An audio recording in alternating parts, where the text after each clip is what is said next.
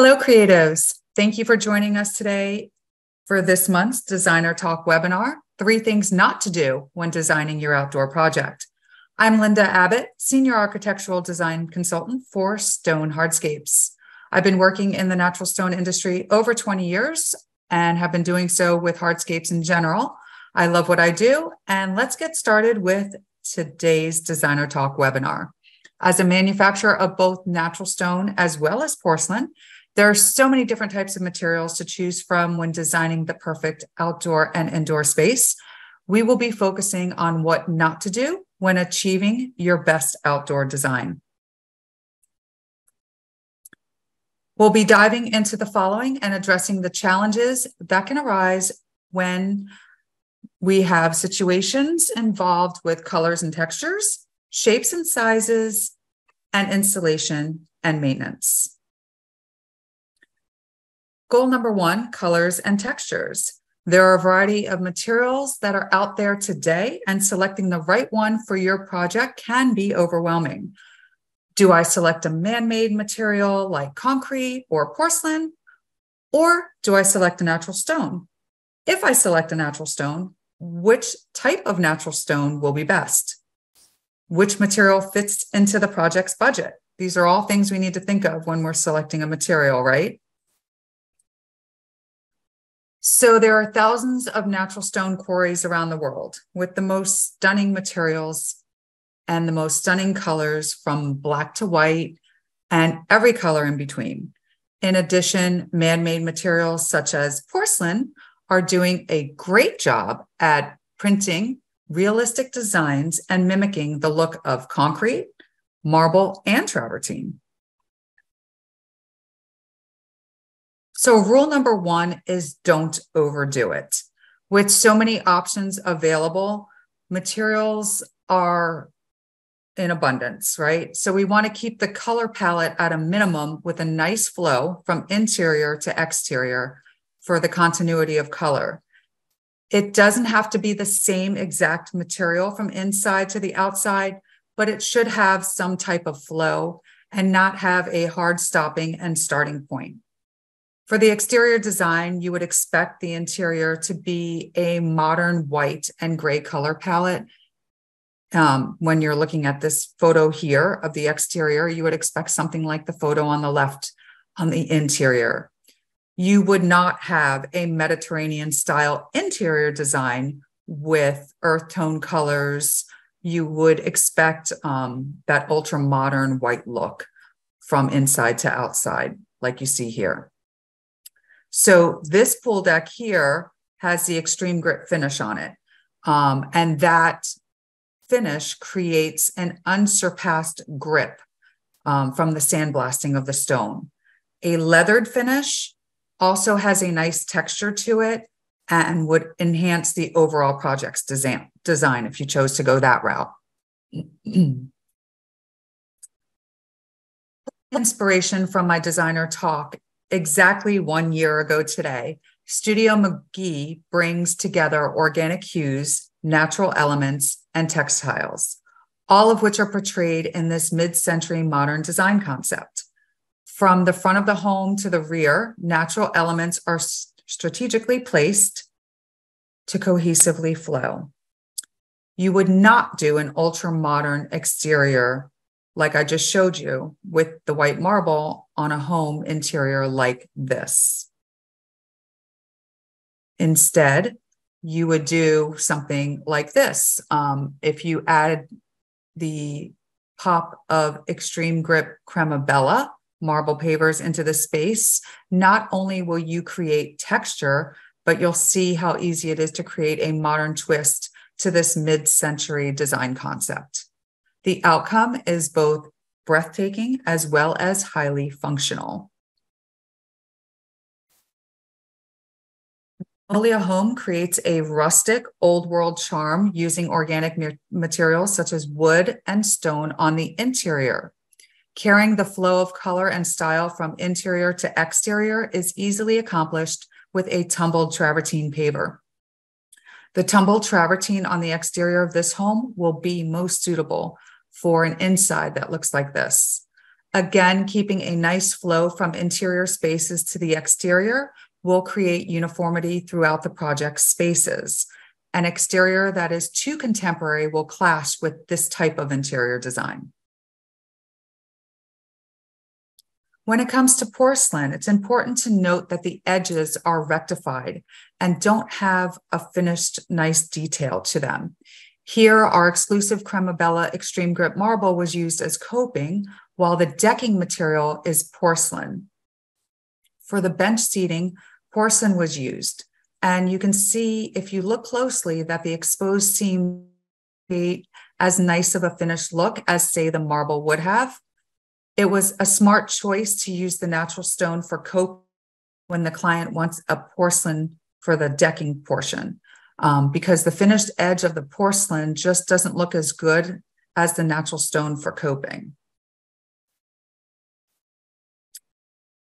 Everyone knows that I love natural stone and I love working with natural stone. However, sometimes it can be overbearing in a space. This is an example, to me, in my opinion, of too much stone in one area. We don't want to create an indoor cave. Don't you agree? Instead, keeping it simple and only doing one wall in the stone as the focal point adds that sophistication to the space, as you can see here. Textures. Don't use the wrong finish for your exterior project. I always reiterate that. It's extremely important to understand different finishes associated with your stone choice. This is to ensure that the most appropriate finish is specified for the function of the space. When it comes to natural stone, you have honed, polished, honed and filled, brushed, so forth and so on, as you can see here. Interior designers love to use the honed finish for the interior flooring as it creates a beautiful matte finish. They also like to carry the same tile to the exterior, which is, in concept, makes a lot of sense, that flow from inside to outside, as we discussed earlier. However, this is an absolute no-no when it comes to exteriors. If a honed finish is used for an application, it will create an ice skating rink when it's wet. So the solution is to find a complementing exterior paver or tile in the correct stone finish that will create that seamless transition from inside to outside. Don't ever use a coping with a honed or brushed finish. You will slip and fall when you go to step out of the pool. Interiors and exteriors look fabulous when you're combining texture, whether it's changing the finish from flooring to walls or adding texture mosaics to shower walls. It will create a unique, eye-catching design concept to the space, as you can see here. Texture can be brought in to the exteriors by changing the finish. With this award-winning hotel design, the coral stone was manufactured with a split face finish for the walls and caps, while the flooring tile was a saw-cut natural finish. Goal number 2 is to discuss shapes and sizes. Not all shapes and sizes work well everywhere, especially when it comes to selections for coping. Look closely at this coping.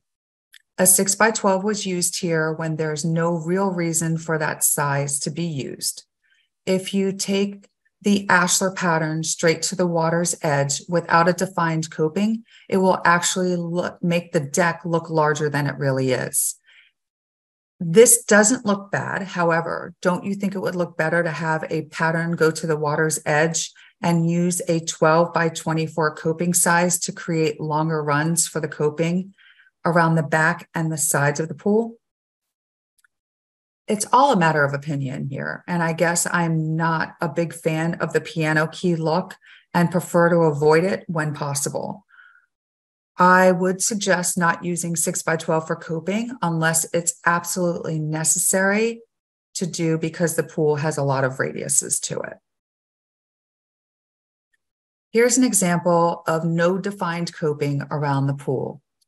It tricks the eye because there's no defined coping around the perimeter of the actual pool, and it makes the deck look larger. So here they took the ashlar pattern all the way to the water's edge.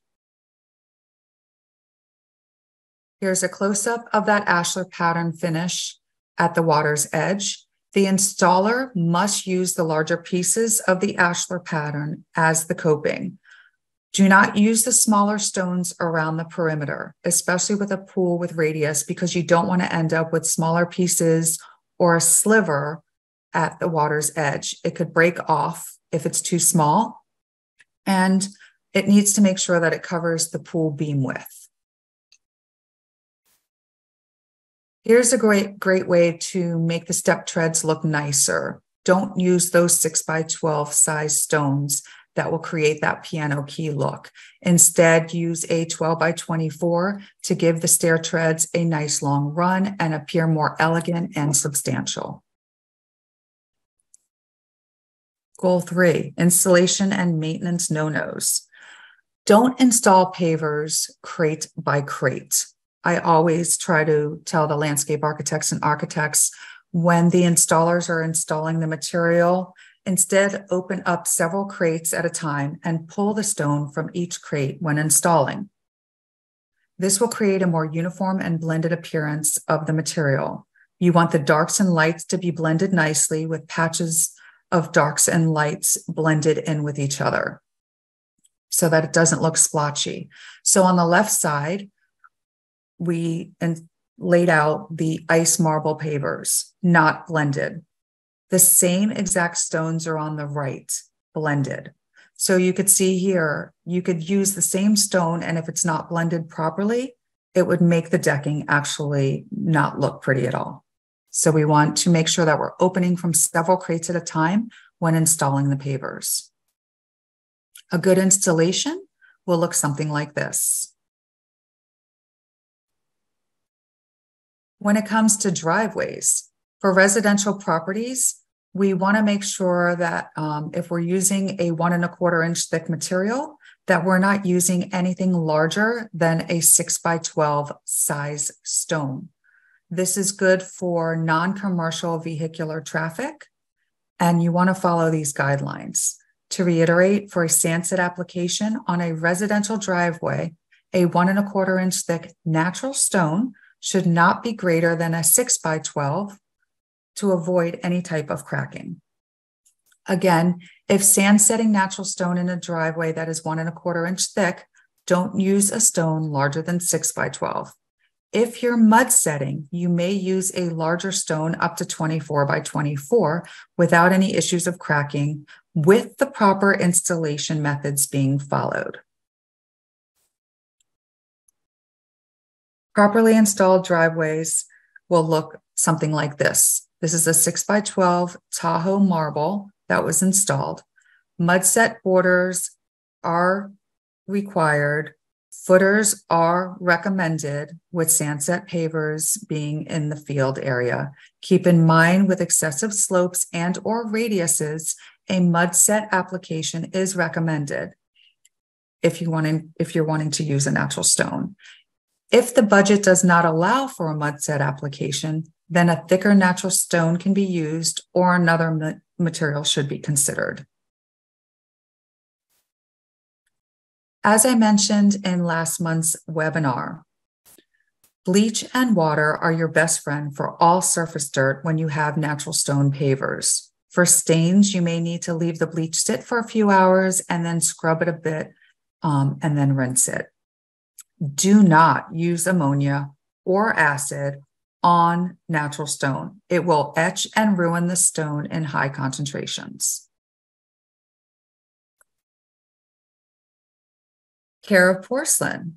While outdoor porcelain tiles are nearly immune to stains, damage, and water penetration, they still can get damaged with continual exposure to harmful elements such as household spillages like wine and acidic soft drinks. If mist and not cleaned quickly, and even rain if not periodically cleaned, can result in mold and mildew. over time.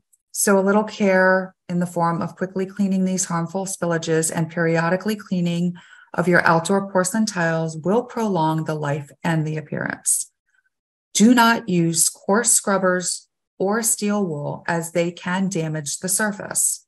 Occasionally wash with warm soapy water.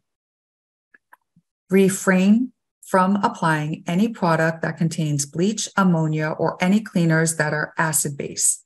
These may alter the color of your tiles, stain the grout, etc. While porcelain is resistant to scratching and etching and stains, some of the surfaces are not fully damage-proof. Take care to avoid any markers or dye. Rinse the area with water as soon as possible, then apply approved cleaning products. Rinse and dry thoroughly. Don't use an oil-based wax cleaner or detergent, because that can also ruin the porcelain. No one type of stone is free and clear of maintenance. I want to make sure to get that across. They will all get weeds in a sandset application that will have to get addressed, and they will get dirty and need swept and pressure cleaned every now and again. The goal is to find the best suited material for your project.